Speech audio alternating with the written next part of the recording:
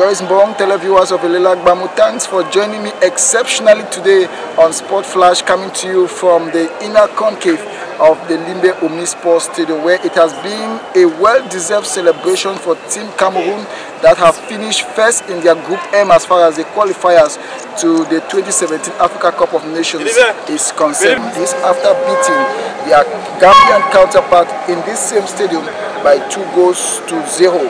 The first goal was scored by team captain Benjamin Mokanjo through a penalty kick. At the second segment of the match, it was Karl Toko Ekambi that had the second and winning goal for Team Cameroon.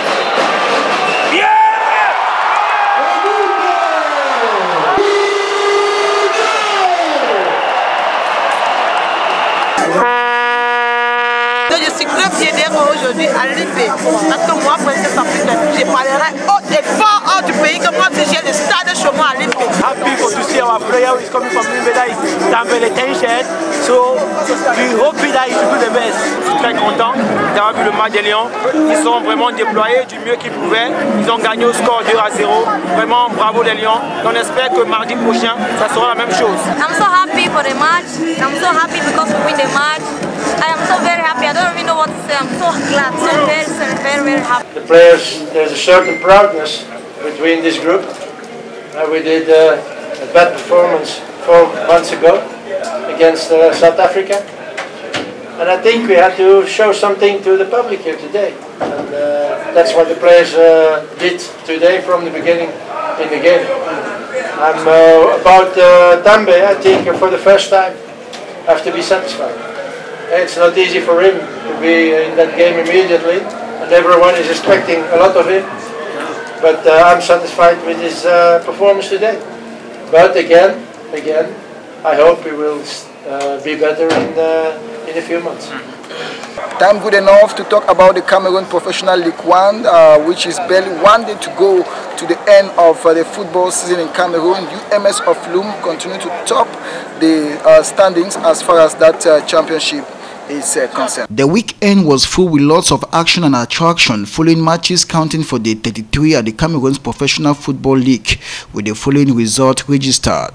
Astre beat Pante 1-0. Union Douala separated on a 1-all tie with Aigle Royal of the Manoir. League leaders UMS of Loom dismantled Dragon of Yaoundé by 2-0.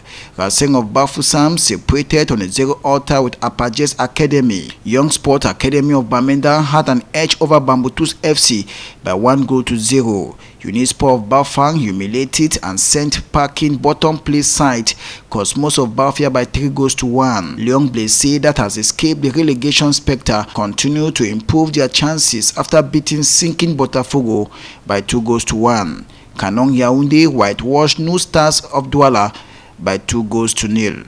UMS of Loom continue to stand tall and proud at the first position with 69 points. Cotton Sport of Garoua occupies the second spot with 57 points, while Young Sport Academy of Bamenda is at the third spot with 56 points. Meantime, the third bottom teams as far as the championship is concerned includes Panther of Bangante occupies the 16th position with 34 points. Botafogo, that is standing on banana peelings, occupies the 17th spot with 33 points, and Cosmos of Bafia, that is doomed for relegation into the deep and colder sea of Division 2, has just 18 points. Joyce Mbong, televiewers of Limbe-Cameroon, those were the bits and pieces we could put together for you on this edition of Sport Flash, coming to you from the inner board of the Limbe-Cameroon Sports Stadium.